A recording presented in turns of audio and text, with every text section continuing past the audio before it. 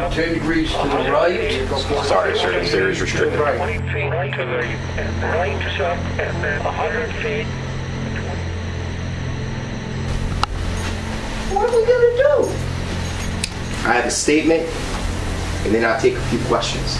The highest court in the land has come down to a decision regarding the legitimacy of President Forsyth's status as acting president. The oath! The oath of office. They won't respect my authority because I haven't been effing sworn in. Sir, we have some handguns, but very little ammo. We've got sticks and bats, but if they overrun us, it'll be a slaughter. This is a death trap! I gotta get out of here! I gotta get out of here! Give me a compass and a street map, and whatever else I can carry. I'll get the oath.